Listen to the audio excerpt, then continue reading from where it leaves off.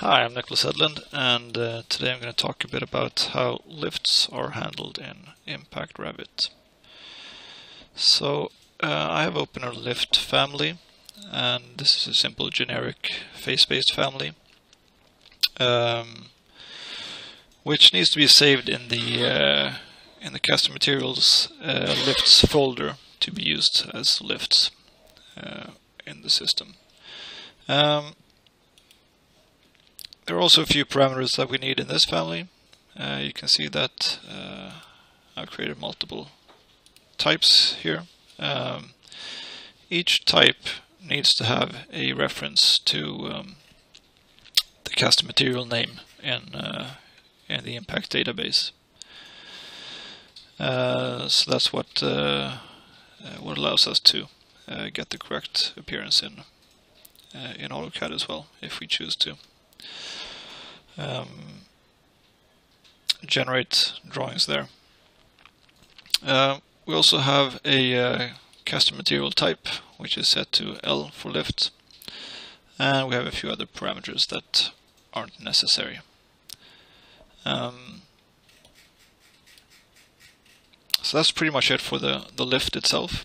But then how are lifts defined in the elements? So we're going to have a look at that now.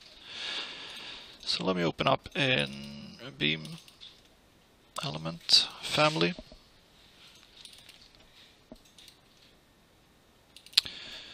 Just open up a rectangular beam. And if we go to Impact Column and Beam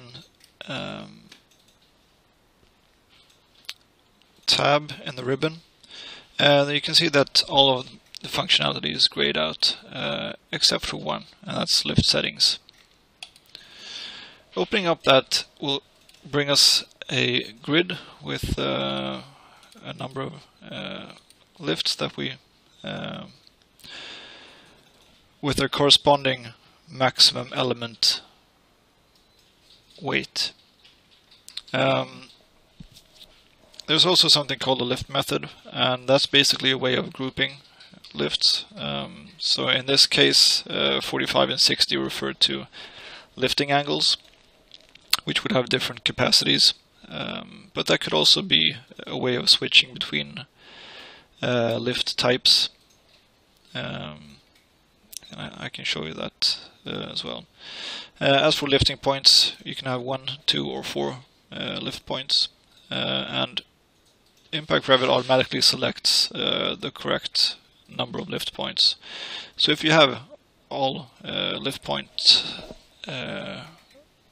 all types of lift points defined, Impact will first check if there's any lift with 2 lift points which can handle the element weight.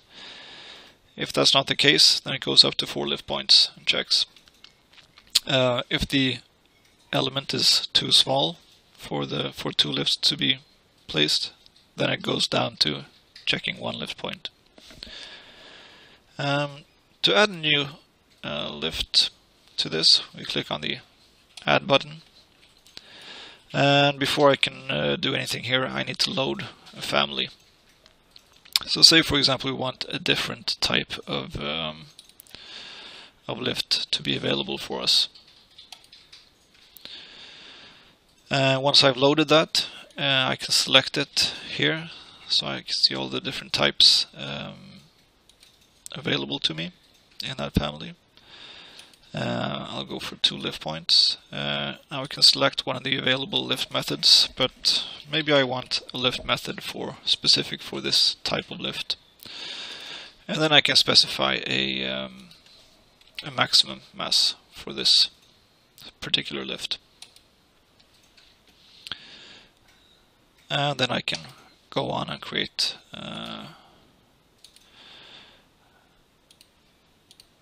another one. That could be like 4.5. And I'll add one more.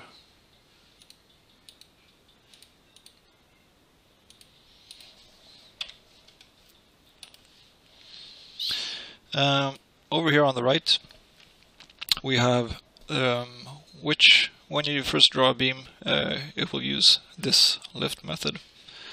So you can change that to our newly created one if we like instead. Minimum spacing is the minimum distance between two lift points, which, as I said, if the beam is too small or too short, it will go down to one lift point if that's available in the grid. Maximum spacing, if that's set to 0, there is no maximum spacing, but if we set that to a specific value, then no matter how long the beam gets, it will keep that spacing. Spacing for lift points, that's the space between, say they will have 2 lift points here and 2 lift points here. That would be the distance between 2 lift points on one side. Then we have a few different placing alternatives along the length of the beam. So first is center of gravity, and that will place them centered around the center of gravity, of course. Distance between the lifts will be a fixed part of the element length. It will be 3/5 of the length. Using the fixed placing method, we'll place it a fixed distance in millimeters, which would be entered. If we want that to be 1.5 meters from the edge, we would change that there. And then we have part of length, which will add lifts also from fixed or a distance from the edge, but in this case it would be the length divided by 5 for that distance. We can also have lifts in double lines, and if we check that, we get the same type of placing alternatives across the edge or across the short side. If you do a lot of definition work or family work, then you might not want to redefine all of these lifting points. So you can export them. That will export the complete grid in an XML format, which you can later pick up in a different family. Okay, so I've saved my beam family with the applied changes. I just want to test this out in a project environment. So I'll go to Draw Beam and select my family and draw an instance. So you can see straight away that these are the lifts that I inserted, and with the default lift method as well. So if I want to change that to another method, then I can just run the insert lift command, and that will give me the choice of the different methods. And you can see down here which lifts will be selected. I just have to press insert to change it.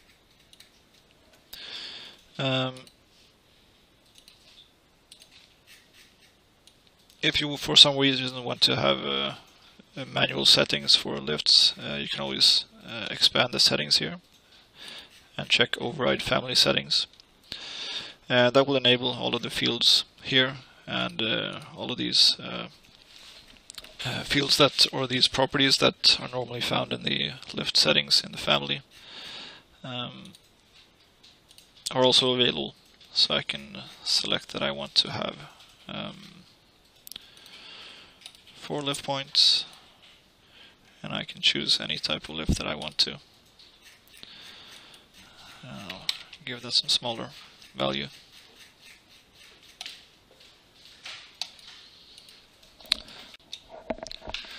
Lifts for columns are basically the same as lifts for beams. So here I have a column family, and going to lift settings will give me a familiar dialog.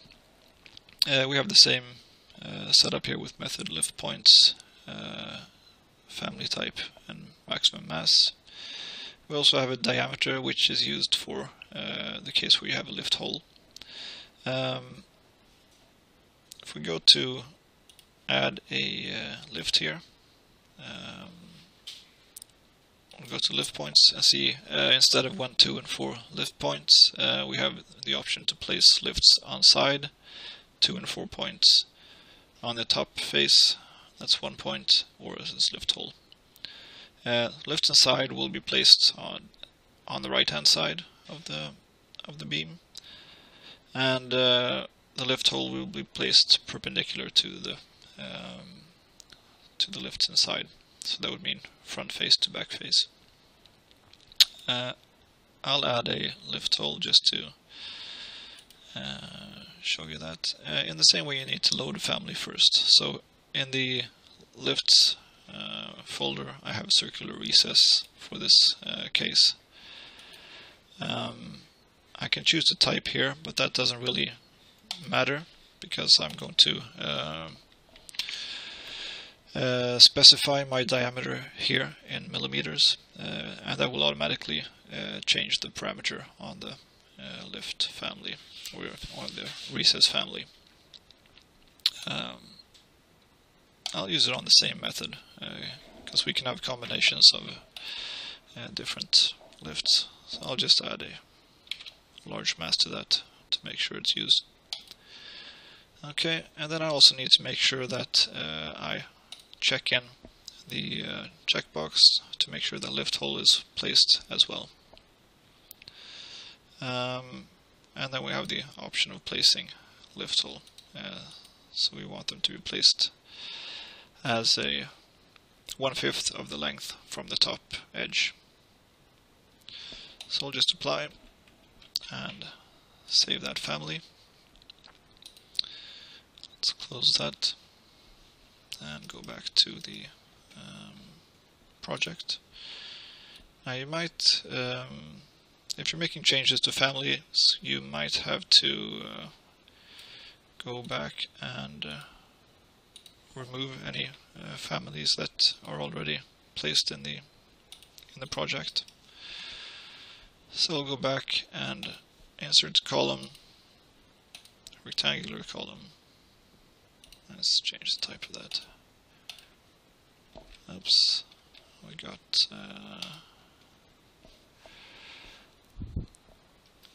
we want a vertical column. So there we go. We have lifts inside and a 60mm lift hole. Actually, that should maybe be adjusted a bit so they're not on exactly the same place.